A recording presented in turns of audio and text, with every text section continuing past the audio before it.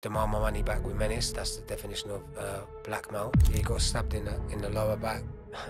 We're saying that he's got him and it's not gonna go court. The judge summed up, said you're disruptive, you showed no remorse, I'm a danger because of the stuff I've been through. And do you not think in a weird way that's you still winning? how am I winning when I just got a 10.5 EDS? I don't feel winning. What happened on that day or that night? I was selling drugs. I was with my friend in the pub and he gets a call that his missus has crashed the car. The missus died on the scene. I got there, met them, and as I'm pulling off after, then the blue lights come behind me. Dropped the gear, shot up. I was doing 100. I come to the bend way too fast. The bike started to snake. And they like catapulted me flying through the air. And he's like saying to me, don't move. And I'm still trying to get away, laying in this ditch. And then... So when you got out, did you think I need to change my life here? What, the first time? Yeah. The same day I was going to pick up drugs. If anything, I think it made me feel more confident to do bad. That's the worst you got. Cool. Was your arm connected to you? I had a massive open fracture, so the bones were sticking out. I'm losing loads of blood, and they left it because waking up without it would have been too traumatic. I think they knew from then it was never going to be survived. When you were lying in that ditch, I know you were in and out of consciousness, did you think you were going to die? So today we are joined by Chris Baker. Obviously you've got one arm. I want to point that out. The reason I want to point that out is you're the only person, the only amputee who spent that long behind the door. Now, the first thing that jumped out at me was the fact that how many people have I saw that have came out of prison and have got one arm. And I think that's why I had to get you on the podcast, bro, because where you're at now is so inspiring. But ultimately, there's always a backstory. There's always something that got someone to that position. So talk about you, mate. Where are you from? So, nice to meet you, by the way. Yeah, so I grew up in Enfield. I was born in Edmonton. I lived in Enfield. And yeah, I lived there with my mum, just me, my mum.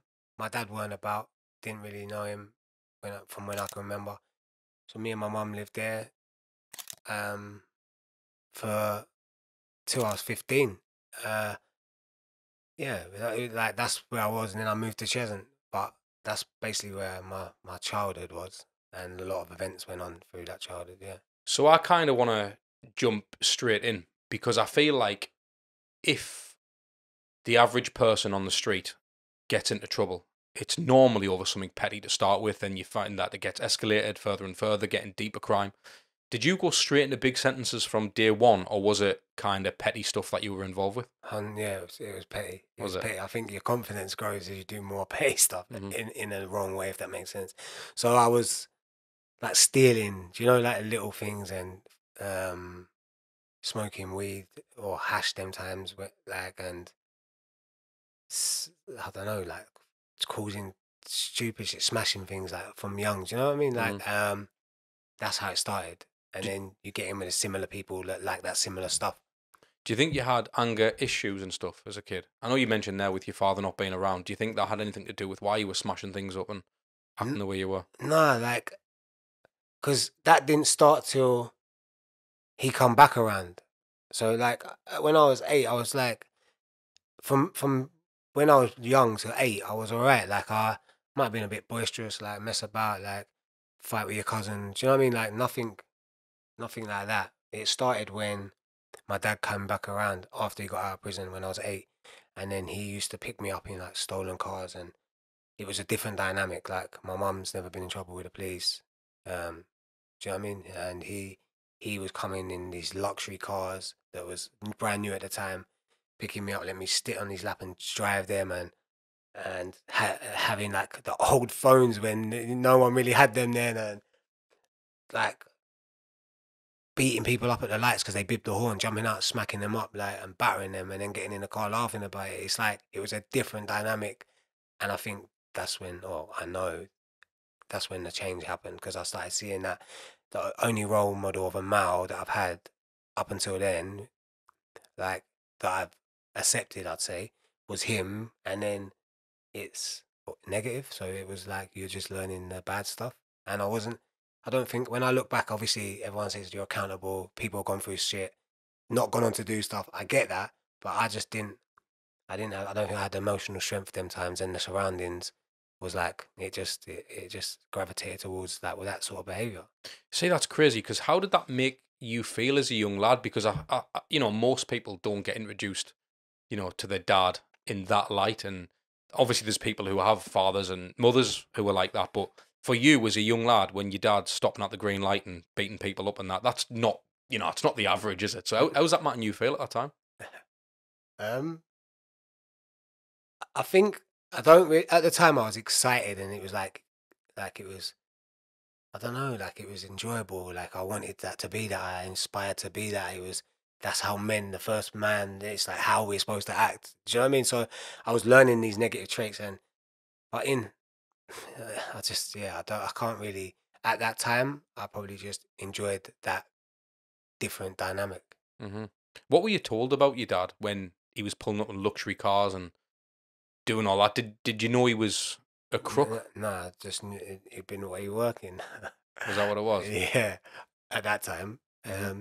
But this only was only a small period of time. This was for like 2 years, but the time was so pivotal because it was from 8 till 10, Hmm. and like I'd seen this dynamic, so it was like this is how it is. Um, and yeah, it was crazy. He was angry, he's emotional, like, do you know what I mean? He's reckless, he's taking police chases. I remember one time, yeah, I was with my mum and her friend, and we're in Tottenham, and we're going past, and the car that he picked me up with the day before comes flying past, nearly hits the front of our car, yeah. And then the police come behind it, and they're like, there's your dad, and it's like, if you look fast forward my life, where we get to, it's ironic, isn't it? Like you become what your environment, as they say. So obviously that was a small period of time, but it impacted me massively. Yeah. I think that's the thing. Whether it's good or bad, you're gonna be massively impacted by the people you're surrounded by. Whether it's your friends, parents, doesn't matter who it is. Yeah. And obviously, if that's coming from your home or that situation where Yeah. the closest people around you are doing these type of madness, like you're gonna end up a type of way. Yeah. What's your background, heritage, and stuff? So he's Jamaican. Hmm. My mum's English, and I have to emphasize that she's nothing like that. But I just like, oh, shut that, push that away because it's boring. It isn't as fun as what I've just seen. Hmm. So like, she she was always like trying to make me be a good, but I was like, that's boring. Like, and then I'm around other people similar my age group that are doing. Do you know what I mean? And Hmm. all the bad kids I was staying with. So I was always just like not listening to what she's saying. Do you know what I mean? So, but yeah, she's English and he's Jamaican. With that being your kind of mix, just out of curiosity, obviously I know you're from London. It's a bit different to up here, but what was that like? Did you ever experience any racism growing up? Yeah. So later on, my dad goes back to prison. It was on the news. My mum sat me down. I'm watching Fresh Prince. She's like, "You got to watch the news." I watch him go to prison. He gets like a life sentence, and then I've seen him like twice, maybe 3 times. No, twice the maximum since I was 10 now. Hmm. Um, and then that was it. The neighbours changed. They was chasing me, calling me the N word. So there was some mad rejection there. It was like, I don't know, it just, the dynamic changed. And yeah, I experienced racism quite a lot because later on, when I moved to Cheshunt, it was not a multicultural as much as Enfield. And yeah, there was mad racism there. I was like the only one or two black kids around the area, and Hmm. or even though you're mixed race, you're still classed like. Do you know what I mean? And it's Yeah, of like, course. yeah, it was just a different dynamic. Do you think when you were getting called the N word and stuff, do you think a lot of that came from the kind of, I don't want to say hatred because people maybe didn't know your father, but do you think a lot of that came from that? Like, oh, it's his son. Yeah, definitely. Yeah. I definitely do. Because she used the specific lady that started being like that. I used to go in her house and play with her canaries, like before he was about. Like, and do you know, like, and she'd let me Yeah. in as a kid. Oh, I let him see the little birds and whatever. And yeah, as soon as he went, they were throwing rubbish on the door. Fucking she was trying to fight my mum. One time, her partner come down with a knife. Was like, luckily, and I say this now, like, I was only like 11, and the police turned up. Luckily, because he was like, "What are you gonna do?" Like, stab me and my mum at 11. It's mad. Like, all because of his actions. Is yeah, it was crazy, but we got out of there in the end. It's crazy to see that, even up until this point in the story, it's crazy to see how much of a whirlwind that you've had to go through at that age. I mean, at that point, I know you've never saw your dad, obviously, for that many years. And the podcast's not about your dad. It's about you, mate. And I think that the reason I ask those questions, and I know they're quite personal, like, Yeah. but I think that we need to paint that picture, because ultimately there's a lot of people who will say, well, Chris, you should have took accountability. Why would you have to go and do X, Y, and Z? But I also believe that if that's all you've seen and that's all you know, how else are you going to react when something kicks off? Yeah, it's easy to say that, but there is some tremendous people that have probably been through worse than me and never gone on to be horrible or use it in a hostile way or treat people in horrible ways, yeah, or commit crimes, and I commend them. But that must have took some support that I didn't have. That must have took some like counselling. It must have took some guidance. There must have been someone there that they let in to help them, support them emotionally to get over that, or it's impacted them in other ways where there's other health conditions from it. Do you know what I mean? Like something has come out. Mine come out in anger at other people. Some people will do it in themselves and condemn themselves. I'm useless. I'm worthless. But that has to come out some way. If you go for it, you might not go on to hurt other people, but will you be hurting yourself because of it? I took my anger out on other people, and yeah, there's no right or wrong, but I was probably taking it out on myself at the same time. But like some people just don't, and they take it out on themselves, or something will happen, or they had the support and got over it. I didn't get counselling. I went to school, and they was like, we're gonna have to give you counselling. Sat down one session. They said, "Are you okay?" I was like, "Yeah." It was a lot different then. I'm 39 next month. It's like 29 years ago. They didn't care. Men have to suck it up and roll up. You know what I mean? Yeah, Roll like yeah, the of sleeves and course. get on with it. It weren't like it is now. There was no social media. You couldn't just go and learn things. There's no like AI. It was just a lot different, and yeah, you had to get on with it. And my way was just taking it out on other people, like, and acting out and being insecure, and I would say fear of rejection and wanting to fit in and finding belonging and trying to do whatever I can, however bad that may be on others, to impress the people that I was around. You know what I mean? And So were you violent in school with your anger issues, or were you more of a class clown, attention, trying to yeah, deflect the teachers? definitely the class clown, like set the fire alarm off and tell the teacher shut up and throw things, and I think that was a lot. Again, fear. Like I don't know if I belong, or sometimes if you ask me to stand up and talk and that, it was like I'd rather be disrupted, get chucked out, than Yeah. actually have the Deal with, confidence to yeah. stand up and talk. And it's crazy because that was a hard thing to overcome now to what I do now. But yeah, that was all from fear and just trying to like act up to show people, and really it's like counterproductive, isn't it? Were you good with your hands? Like, could you fight, or were you Um, just explosive and just having a go at whatever? yeah, I'd have a go, and Mhm. if I lost, I'd grab a tool probably more and then Mhm. try and like win. And I would do whatever I had to win. You know what I mean, regardless of the like circumstances.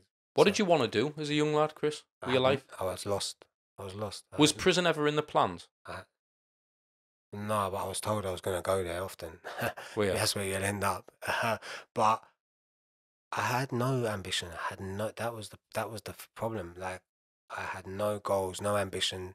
Didn't know what I wanted to do, and I think it's like they say, it's like being a ship without a captain, bro. You're just wandering everywhere, hitting into rocks. You know what I mean? Like you, Mhm. you don't know where you're going. You have no direction, and that was me.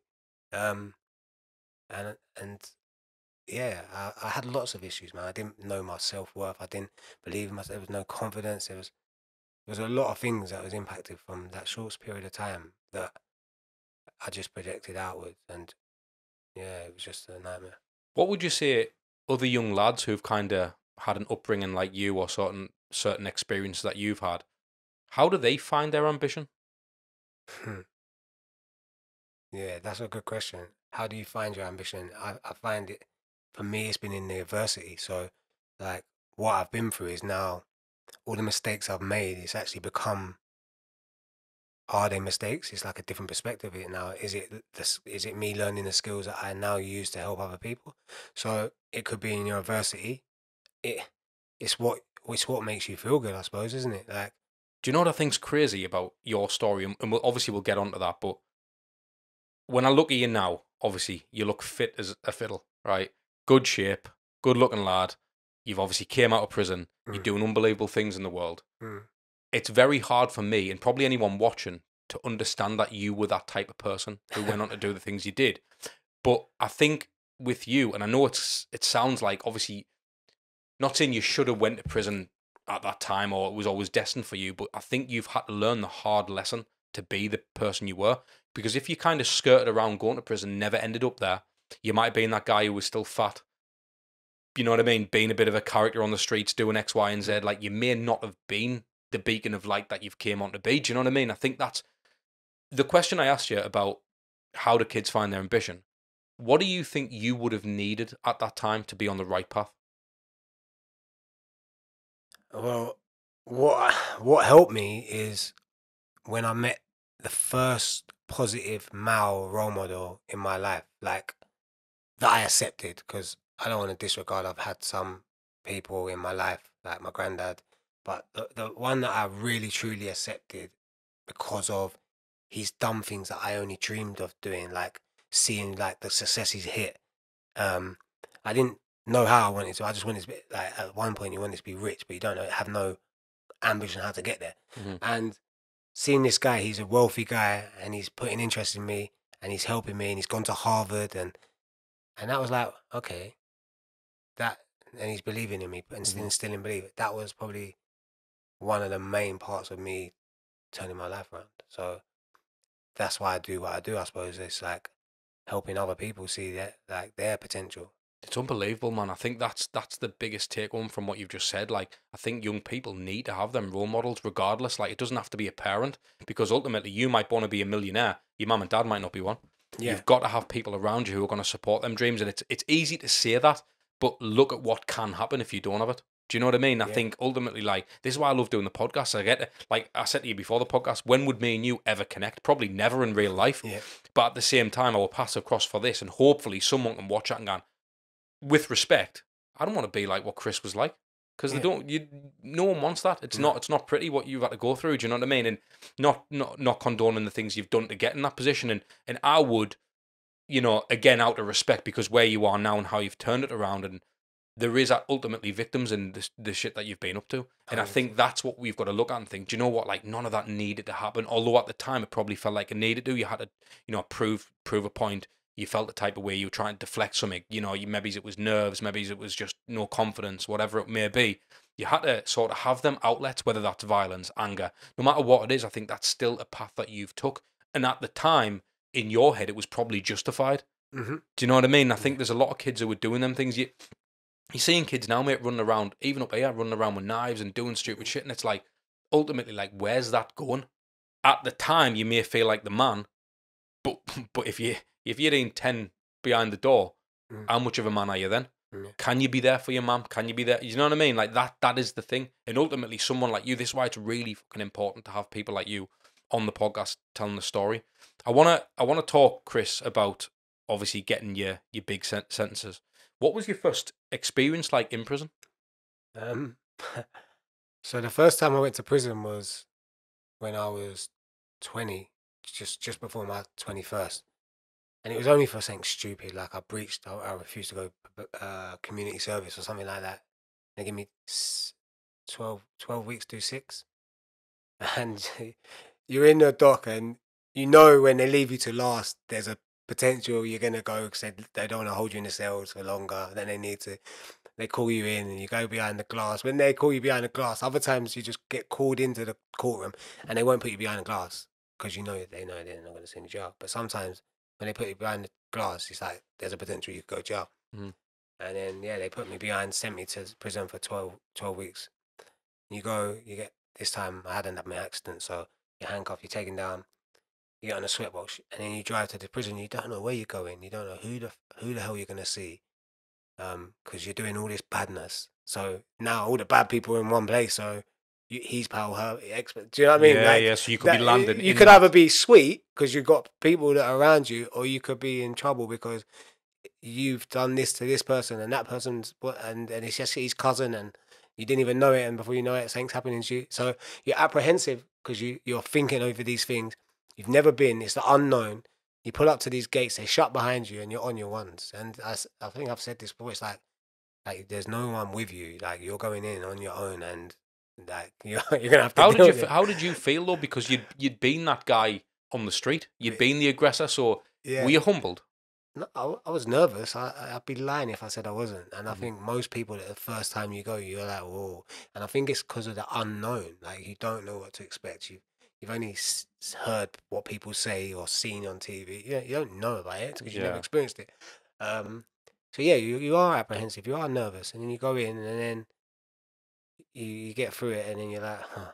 Is that the worst they got? And that's the saddest part about it. It's like when you do a short sentence, you learn nothing, you do no courses, you've got no real time to reflect on your actions because by the time you get settled and done, you're out in the short ones and you learn nothing. You come out with more links, more connections, and like the little ones have no impact on. Was that in a proper prison as well, or was it a youth It, offenders it, as it well? was Woodhill, and this is like in 2005. Woodhill was like an ACAT then, and it had a YO wing on it.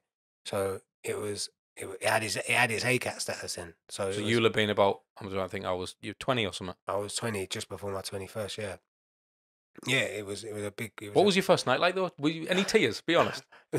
No, I don't think I cried, but I was like, You shit. definitely cried, like. No, I swear Did to you you, not? I don't think I cried, yeah, but I was like, proper shit scared, and I got in a cell, and I'm in with, and they put me in with like a I don't know, like someone that was addicted, and it was like, oh shit, this is my reality. Cell's a shithole. But then obviously, when you start knowing jail and you're going in, like you can't put me in with him. Like I'm not going in there. I'm not going single, and it gets different. But the first time you're just like, all right, cool. I just take it on the chin. Like you don't have that Yeah. confidence to say because you don't know that you can get away with what you can do. But yeah, so I was in with this guy, and then in the end, I got moved out of there. Yeah, it was not. You're nice, laughing because obviously you've given him a good hiding, haven't you? No, I didn't. I just told them I got to move out this cell, and they move you, man. Like the fucking, it was a shithole. So when you got out, did you think I need to change my life here? What, the first time? Yeah. The same day I was going to pick up drugs. The same day I got out, the first thing I was done was when I got a trim, and then when I picked up food, and then text everyone in my phone that was in the fucking prison holding box for 6 weeks, said I'm back. Like it was literally that's how it went. Why did you? I mean, I get it, but I mean, if I think it was me, I think I'd be like, right, I didn't want to be in that place again. Was it because you found it so easy? When you said there, that's the worst I can do. Did you think, well, it's worth the risk? Yeah, I didn't learn nothing from it. I just thought it was like that's it. Like you've been there. If anything, I think it made me feel more confident to do bad shit. Like I didn't reflect on anything or deal with anything to do with why I'm doing this stuff. Because do you know what I mean? Like I didn't work on my confidence, didn't work on self belief. I still had the same things, just now knowing that that's the worst you got. Cool, let's go. But what was your mum like on the first time in prison? Because, Yeah, like, obviously no, that's going to break anyone's mother, innit? No, that was hard. That was the hardest part about it because she refused to come see me. She said, "I can't come and see you leave and leave without you." And I would be on the phone. She'd be crying. That was like it's like how it's hard, but at the time you're so wrapped up in I'm the one that's doing it. Like that's how you're thinking in your head. Like I'm the one that's in it. You're not as sad as it is. You're in a state of like, oh, well, I'm suffering here, kind of thing. Yeah, Do you know it's what I mean? you, not her. Yeah, Yeah. like obviously you care, it's your mum, but at the same time you're like, well, I'm fucking. Like, you feel like I'm fucking doing it. I'm the one that's locked behind the door, but yeah, you don't really deep the impact on your family as much. Do you know what I mean? I didn't at that time, if I'm honest. So how long were you out for before you ended up back in that place again? I think I went back when I got out at 21, and I went back like 27. So you had a decent stint of Yeah, only because I had a massive motorbike accident in between. really. Yeah, so that probably put me out. I was depressed. I didn't come out of my house for a couple of years mainly. So yeah, What were you doing for money? at that time, The wrong stuff. not really. I was just sitting in my house depressed. I didn't come out. It was just literally doing nothing. Like I Did you have a missus or out? Did you? well after the Yeah, accident. yeah. No, like in that period when you came out of when I prison the came- first time up until the Oh, second. I was straight. Well, yeah. I was straight on crime. Mhm. But then a year later, I lost my arm on a motorbike, and that just changed the dynamic. And is that when you ended up back in? Nah, I didn't go back for that. So tell us about when you lost your arm on the motorbike, mate. Because again, it's like there's prison, and then there's having no arm. Mm-hmm. I think I would rather be in prison. Obviously not forever, but do you know what I mean? I think I'd rather take that than lose a limb. Obviously, you've adapted to life now, but reflecting on that, what happened on that day or that night? So I was, like I said to you, I was active. I was selling drugs. I was with my friend in the pub, with two of my friends, and we're drinking, and he gets a call that his missus has crashed the car, hit into a tree with his little daughter in the back. Missus died on the scene. It was like mad. He went to the scene, obviously. Me and my other friend carried on drinking. So in the end of it, I was like, I had a bike outside that was licked that I was just going about on, and I was like, fuck it, I'm just gonna drive it back, and I just drove.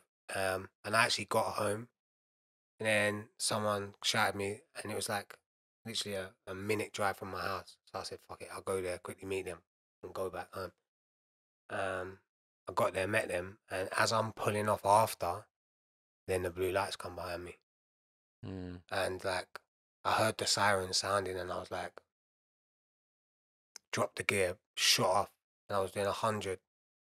The feds behind me, and I come to the bend way too fast. The bike started to snake, and it like catapulted me flying through the air, breaking beyond a fence, and went down into a ditch. And then I was laying in this stream, and the helmet come off everything. It was crazy.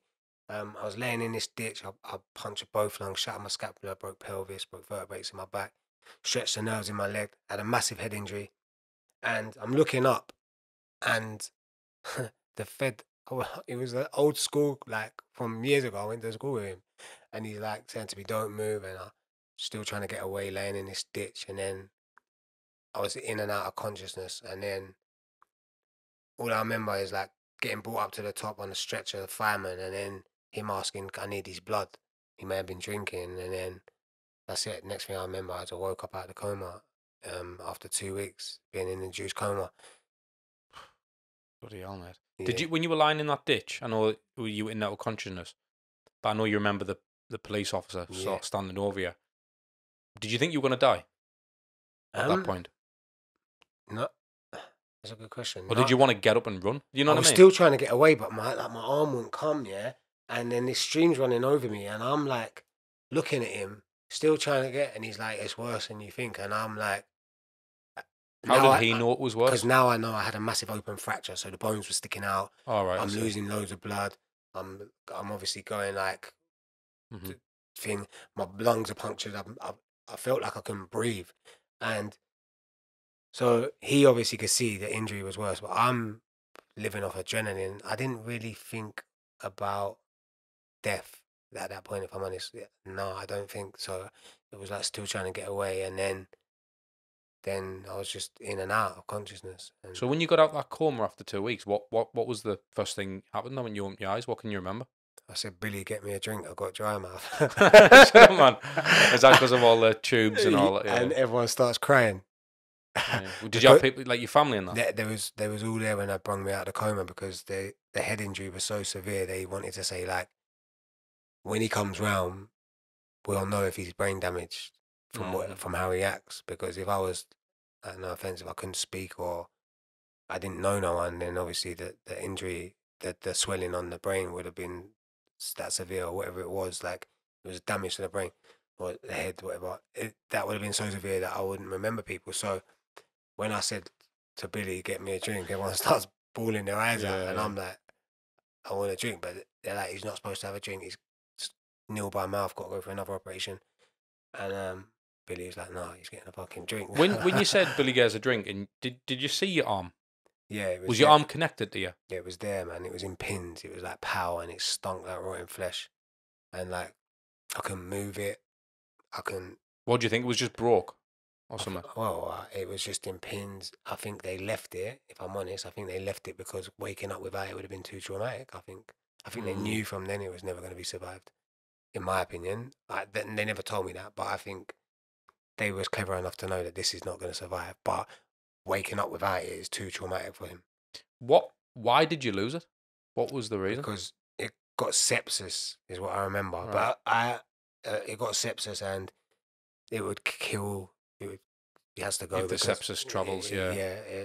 the poison, whatever it is. So they come to me and they're like, "You got to sign this paper because they can't just take it off without your permission." I'm like, "No, no fucking way. You got no chance."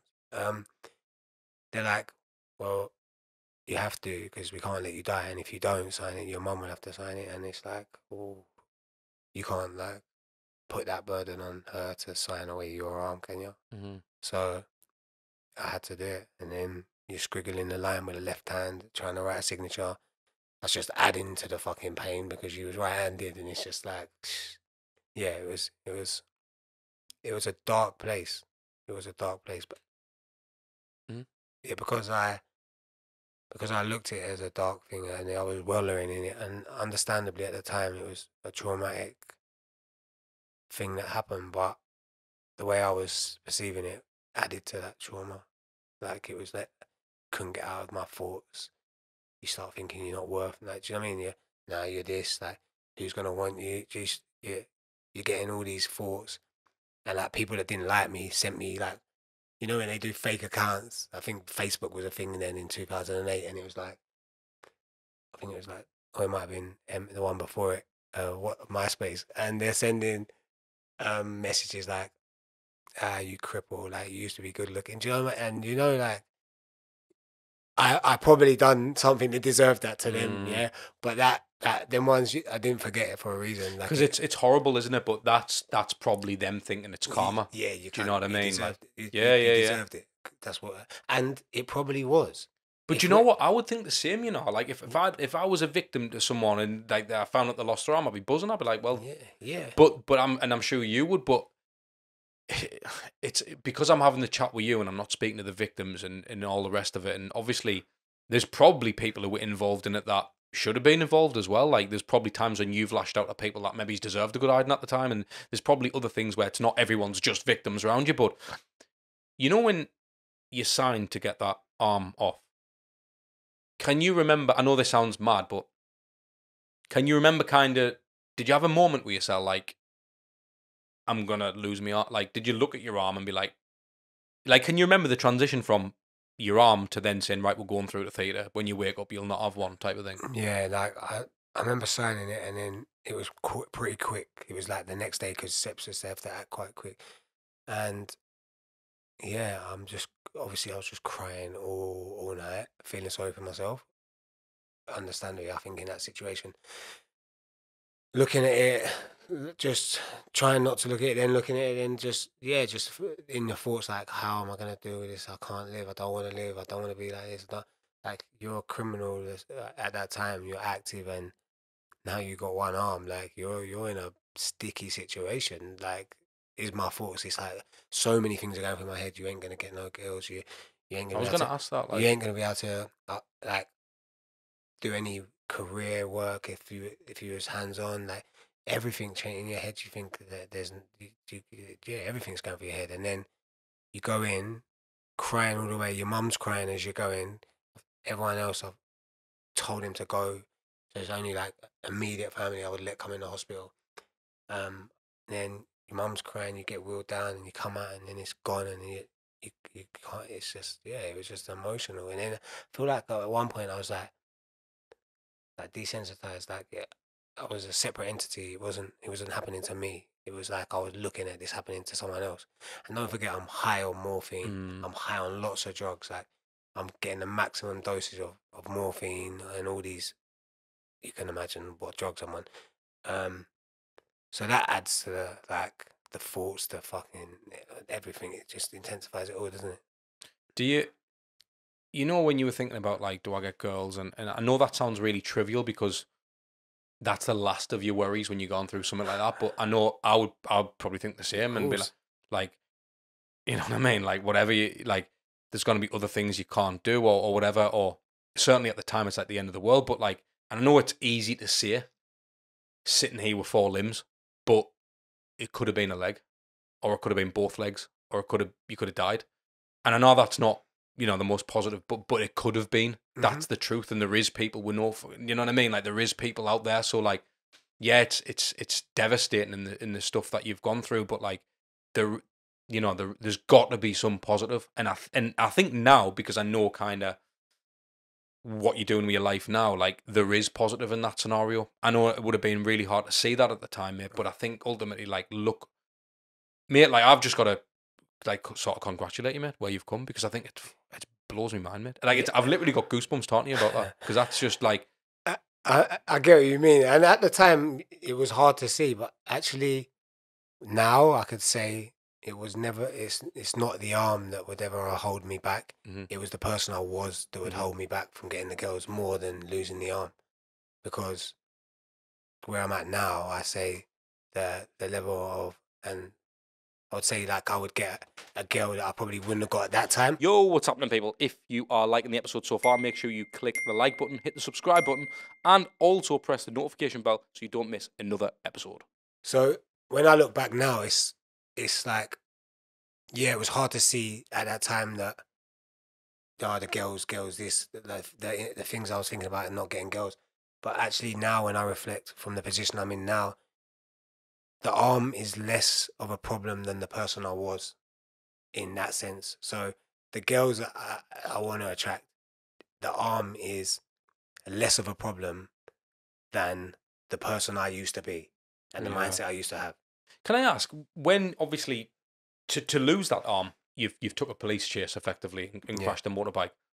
Were you still getting sort of prosecuted for the crime, or did they let you off when you've been through something? I know is that stupid to say? No. Or they're almost like, well, the kid's lost his arm, we can't bloody get him done. No, the police to the hospital just after I lost my arm and I was in a wheelchair and I couldn't walk, and that was a problem because of the nerve damage. We never knew if the nerves would ever get the legs back to how they was, so the capability of walking was not known at that time. So I'm in a wheelchair. And that was all good. Trust me, trying to navigate a wheelchair. So I'm trying to. You gone round and mate, literally, I said that before. Like, but you're trying to push your legs, but your legs are not really got the strength, and like you're having to get. That was a nightmare. And then the police turn up. Like, the doctor's like, get out of here. Like they're like, no, we got to tell him that he's getting charged for just driving the stolen bike, whatever, planning to stop, whatever it was. And the doctor's like, get out of here now. He cannot hear this right this second. And they had to go. And then when I got out, got settled, I went to court. And the judge said to me, I hope you learn from this.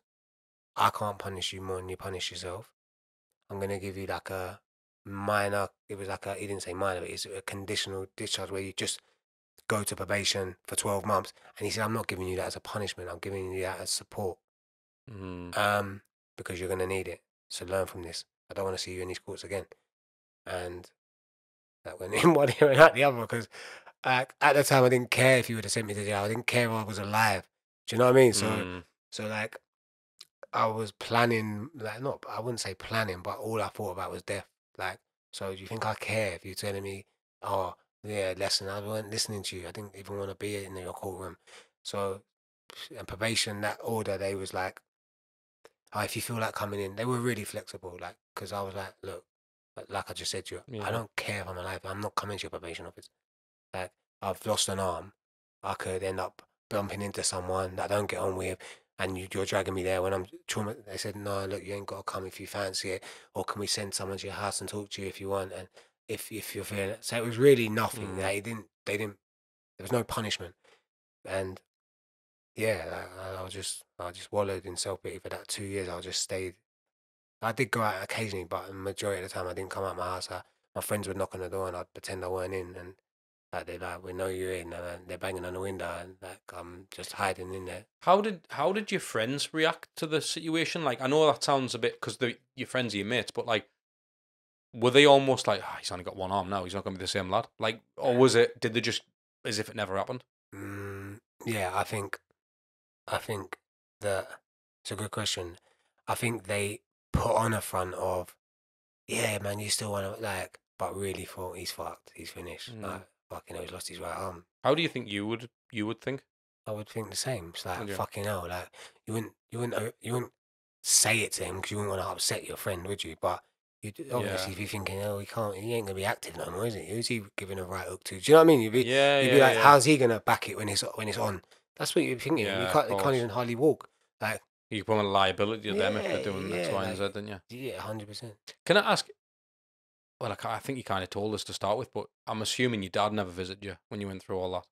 Nah, Was there any kind of contact or out? no. After I spoke, after I lost my arm, I spoke to like his side of the family, and I was 22, so it was like the first time in 13 years. He was still in prison. He's probably been in prison nearly 30 years now. Is he still in? Um, from what I know, I think he is, yeah. But I think he's very close to release. So this is since I was 10, and then this is like nearly 30-year stretch. Do you want to see him again? No, not really. I have seen him. He was at a function like not that long ago, and it was just like, yeah, we had a chat. I think it was a stranger to me. Like it was a stranger that thought that he was not a stranger. Do you know what I mean? Did he offer you any comfort, like especially with the arm situation, seeing his son? Surely that would trigger some emotions, or No, he hasn't got that in him. He hasn't got. And you got to understand. 30 years, you're going to be desensitized from your emotions. You try to do 5 years. I think prison for 30 years. I couldn't imagine. Like we're talking Long Lartons and all these fucking ACAT prisons. I don't know what he's been through, but he isn't someone that could just. I don't think he can offer that support from myself. I think he needs to work on himself first. You know what I mean? 100%, mate. So, Chris, I know obviously you the kind of probation route. I know you landed at 8-year stretch, wasn't it? Yeah, it was 10.5 when I got first 10.5. sentence, and then they reduced it on an appeal because when the judge sentenced me, he said, I'm giving you 10.5 years, extended determinate sentence, which is now EDS, like the new IPP. Right. He said, but you will serve, in his summing up, he said, you will serve 5 year, 3 months. Well, that would be half of the 10.5. But when you give an EDS, they have to do 2/3. Right. So he fucked up, he messed up in his summing up. And that messing up in his summing up is what gave me grounds to appeal, because when I went in, they said, no, you got to do 7 out of that 10 before parole. And I said, well, he just told me I got to do 5.5. They said, we have to appeal it. And then the Court of Appeal overturned it, but they didn't put it to a straight sentence, which would have been better. So I wouldn't have a parole. They said, okay, we'll reduce it to 8.5, and you only have to serve the 5/3 or whatever it was. So it was like, so they still try to kind of. They still kept me on an EDS, which is an extended license period. So when you get out, if I would have done the 5.5, the 10.5, and done 3 months, I would get out and I'd have a 5 year, 3 month license. But when you do an extended sentence, the judge give me an extended license of 3 years. So you get out, say you got a 9, do 6, you get out with 3, but then you get out with the extra 3 that he's give you of license. On top of that as well. Yeah, that's what it's an extended license. It's quite complicated, but. What did you get that for? For false imprisonment, blackmail, Section 20. What's false imprisonment? Is that like taking someone hostage? Yeah, so not letting them out. Just holding them hostage, basically. Can you talk about that? I can talk about it like as such, like someone. So from that depressed mode, I think we're missing bits that are probably key to it. From that depressed mode, I then started going back out around the same people. And what happened was I was trying to prove myself again. That same kid that I was from young, now fueled with PTSD, mad insecurities, because I've never really felt that type of insecurity of, oh, you've got one arm and people are looking at you and you can't pick up and you're wearing a prosthetic arm and it's coming off when it gets hot and it's falling off in your arm and like everyone's looking at you, and I've never felt that sort of like insecurity. So I started trying to do the same stuff I did before, like the robberies, the violence, the drug dealing, and then I got into that. And I didn't do no big drugs or anything, but I had a little doing tickets and had quite a good ticket. And I had this guy working for me, and he took some food. And now this guy, honestly, he's the biggest nerd ever. And like, he was violating me because of my position now, Mm. and that's how I felt. Do you know Yeah, what I mean? of And course. it was like you would have never done that before, but now because you don't fear me, and it made me like, I don't know, it made me feel like I had to prove that.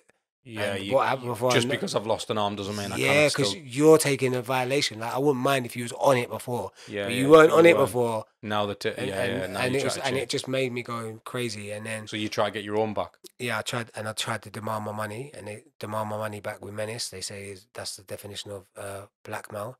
And then yeah, he got stabbed in the lower back. Luckily, he was all right. And yeah, and then I got nicked for it. Went to court, and my friend was saying, my good friend at the time, was saying that he's got him and it's not gonna go court and whatever. And yeah, he didn't turn up the first time. I thought, yeah, I thought you were off. I thought I'd walk in, and then they grabbed him, got him, and forced him to come. He's behind the curtain, and because he made an original statement after about what happened, hmm when he was in the court, he was saying, "I take a lot of drugs. I don't think Chris did this. I can't remember." Yeah, they're saying, "All right, cool. You're hostile. Go home." They sent him home. He never come. Never. He was behind the curtain. Never trialed him. We didn't cross-examine him. Nothing. He went home. What they did is they said, "Well, because of the hostile witness, fearful of you, because you're this X, Y, Z. We're gonna read his original statement and take you to trial on his original statement." And the judge granted that. The judge was against me, I believe, and we couldn't cross-examine him. We couldn't ask no questions. So that just goes to show, though, like the justice system and all done it, because ultimately, like the whole idea of him to be there was to get, and he's basically, in other words, dropping the charges, isn't he? yeah, but he was refusing to speak, saying, "Chris, I take a lot." All he kept saying is, "I take a lot of drugs. Don't think Chris did this. I can't remember. Take a lot of drugs," and that's all he was saying. And the judge was saying, "This guy's scared," and they called it a hostile witness. And this is a thing I didn't even know.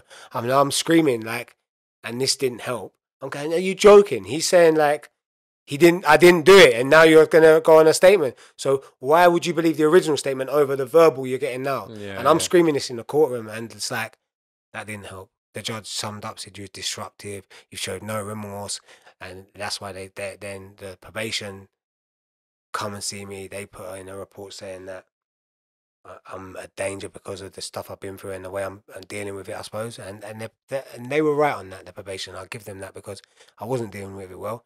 The judge said, "All right, cool, I'm slapping you with a 10.5 EDS." And then luckily, he made that error in summing up. Yeah. So I got it reduced to. Do you know what though, Chris? Like, I know you said the guy was a nerd or whatever you said, but like, you know, the fact that he said I just take drugs, I, basically denied it. Mm-hmm. Do you not think in a weird way that's you still winning? Because he hasn't did what he could have. He could have really twisted the knife, couldn't he? Yeah. And piled it on. But he was in the wrong, man, and he's been Yeah, to that's jail true. himself, and Oh, he's has he? lived that life. Like he might not be. So it's But even worse. He might be. He shouldn't even be fucking giving a statement in the first place if you're a criminal. Like Yeah, that's nah, how my nah. mindset was at that time. But like, how am I winning when I just got a 10.5 EDS? I don't feel winning. What was that like then? Because now you're going back into prison with one arm. Did you feel like I've been in prison on remand of one arm, and I'd been in prison in between that depressed mode to that day of Yeah. getting found guilty. I'd been nicked and put on remand and sentenced to, and probably a done. month or something? Did you do? I got 15 months for a Mhm. stupid train thing, Mhm. and then I also done like 3 or 4 times on remand for cases where they just you get charged and then they remand you for 6 months, take you to court, and then you either get guilty or not guilty or get time served. So I've done that a few times. If you don't know by now, I run a business called The Content PT. I create content for influencers, PTs, online coaches and fitness brands all around the world. So if you are someone who's in need for sexy content for your social media, or you really want to maintain a competitive edge in your industry, drop me a DM on Instagram. Familiar with prison by then. I've been around it. I've been in prison a few times, so I was used to the disability, and I would say that I had a way of using that against them, because at first I didn't, but like you can get a single cell, there's rules they have to abide by, and like equalities acts that they have to follow, because they're a government body. And Yeah, once I started boarding the block, reading these things. They're called PSIs, so they're like the laws of what prisons have to do. You start reading this, you can say, all right, cool, I want this because I know you've got to put this in, and because of this, and you start using it against them, and they don't like that. They hate that more than they hate you banging out and like fighting them and being disruptive, because they can just wrap you up, put you in the block. But when you're saying, all right, cool, I got one arm, you got to do X, Y, Z. You got to facilitate this. Oh, you got to make this adaptation because that's for my needs of my. They're like, oh, this one's a problem. Get rid of him because it's just headache. They just want cattle. Chris, how the fuck? Like, how have you not learned though? That's what I didn't understand. And the thing is, right? What I will say is, I think there's certain types of people, and I think there'll be re-offenders who just go out. They're just dickheads. I do believe there are them people. But with you, it's almost like, I'm not trying to justify what you've done, but it's almost like I can still sense that kid in you. Like, you've always had that thing to prove, and I feel like it's just a shame that you've had to redo that to prove a point, or to try and prove yourself, or you're confident, or even though I've got one arm, I can still do this. And it's like, I never learned. Yeah. Do you know what I mean? Like, I feel like there's just got to be another way for people who have gone through this. Like, surely it's not like, I don't know, mate. I think that's what I'm thinking. I think it's just a shame, the fact that, because I can sense that, like, and I know you've done some horrible shit, mate, but like, I don't know. Like, it's almost like I can see the sensitive side of you. Like, that's what's weird when I'm with you now. I mean, mate, you could walk out of here and do a madness today. I wouldn't, but I just don't. But like, I feel like for you to be that way, you'd have to be egged on to kind of like, all right, fair enough, I'm going to be the guy now. Yeah. But you as a person, I didn't think you really liked that deep down. No, I don't think I was. I think it was like the environment. It was trying to prove to others that I am that, seeing bad things, and then just being around the summer people that are doing the same shit. And it's like, that's it. That's all you know. You get wrapped up in it, and before you know it, it's like, it's what we do. Like, that's your mindset. You're trapped in this. And and the one thing I never learned from, I was not learning from all these mistakes I was making. I was just like looking at them like badges of honor, like stupidity. Like, I wasn't. Yeah, I just didn't learn. I just kept staying with the same people doing the same shit. And it wasn't till, like I said to you earlier, when someone see the value in me that's actually got money, is successful, and saying, what, he's like laughing at me, like, what are you doing? Like, where's this going? He's like, why are you doing it? I said, for money. He's like, this is not money. Yeah, like, exactly. This is not money. What you're doing is not money. And he's like things he was saying to me made me think a lot. And he was very clever. He's a very intelligent guy. And it's just really brung out that thing of me, like, actually, yeah, I can do this. I can be this. He's like, look, you can be doing speaking. You can be sharing that. You could be a keynote speaker. You could be on the lecture circuit. You could be changing people's lives. You could be doing this. You could. It all started from letting him read that book that I read. It was kind of therapy. And he's like, you could have this. You could, like, why? What are you doing? Like, what is the purpose of this? And he's like, you want to be an author? I was like, yeah. Eventually, one day, I want to share the story. He's like, oh, do you read? I'm like, no. He's like, what author don't read? Like, read and read the dictionary while you're reading it and learn the words, because your vocabulary is terrible. And it was like, because I'm speaking all hood. And he's like, these are things you need to work on right now. And he's like, I want to sit, and he's holding me accountable. I want to see that.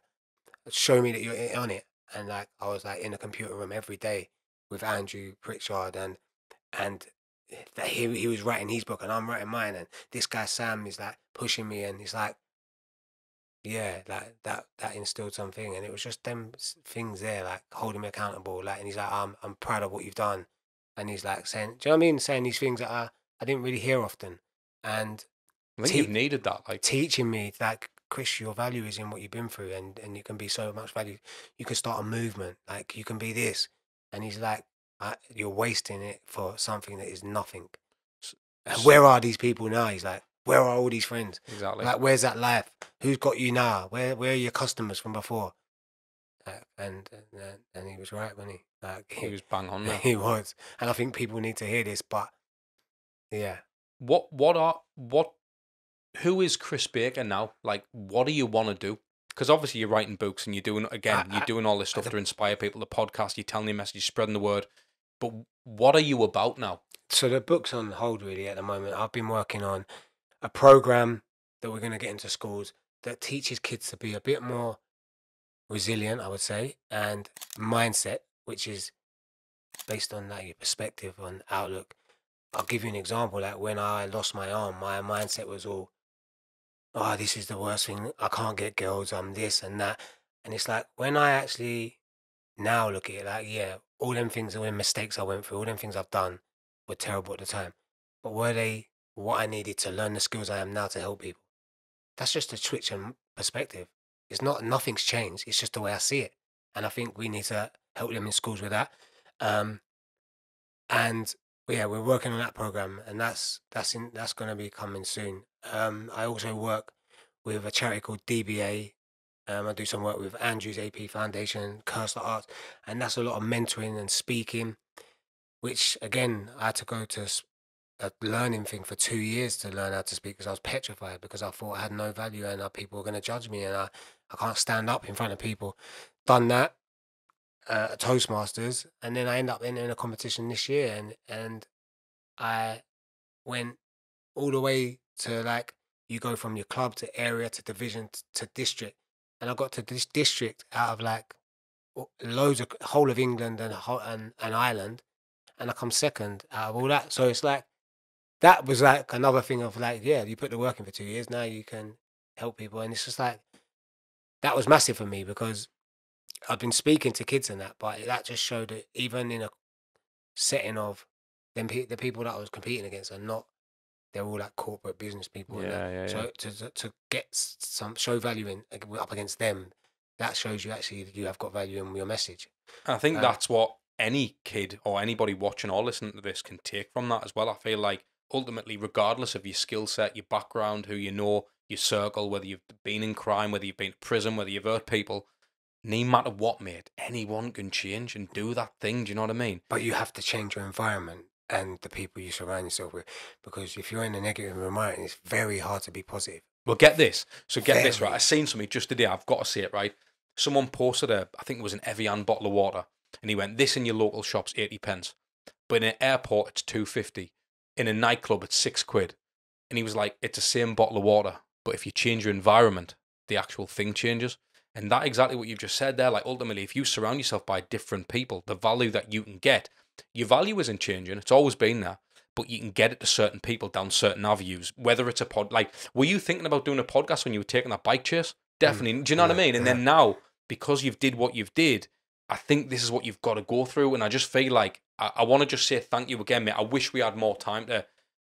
We're definitely going to have to do a part 2, mate, if you're up for it. Obviously, I'll come down to London. We'll get it done. But I just want to say thank you so much, mate, for being vulnerable, sharing your story. And I think that we're just scraping this story, man. There's so much I want to deep with this, because I feel like there's just so many people that can take some value and be benefited. Like, if I'd watched this when I was younger, like, oh, mate, like, this is, it could help someone, 100%. Yeah, and I think people need to be vulnerable, because actually what I've learned is vulnerability is, and this is from like reading a lot of books, and vulnerability is actually the birthplace of courage, as Brene Brown says. It's like, how can you ever be courageous without embracing vulnerability? It's not possible, because by definition you can't. So I think people have this thing about vulnerability as like it's some weakness, or you shouldn't do it, or do you know what I mean? It's your biggest strength, man. Yeah, but a lot of people don't see it like that still, even now today. And yeah, I think you have to lean into that to actually grow and change things. Sorry, mate. Go on. You know, which I'm learning. Yeah, and it's a continuous journey. Like, I'm learning day by day that things will still come up, and I'm like, right, I need to work on that, and it's just ever going. But as long as you're on that healing journey, then you're not stagnant and you're growing, aren't you? But if you're if you're not part of that healing journey, then like that ever going healing journey, then you're just not, you're not moving, you're not evolving. Whereas I think a lot of people are going to take a message like this and not apply what we've talked about, not apply that you can change, just take it as an entertainment. But if you actually apply it, you can get somewhere. And I think this has definitely been one of the most valuable podcasts I've did in terms of what we've given to the people. I think there's, for a young lad or girl who's listening to this and who's maybe about to do some madness or whatever, I think that, like, use you as an example, because it doesn't just end in prison, it can end in a whole lot worse. Yeah. But even if you have been down that route and you're thinking about doing it again, it can even be better, mate. But Chris, thanks a lot for your time, mate. Where can people find you, actually, mate? Yeah, on social, Instagram. I suppose you put the link in, but it's Chris Baker _. on most platforms. Perfect, man. Thanks a lot for your time, Chris. No, thank you for having me. Cheers, man.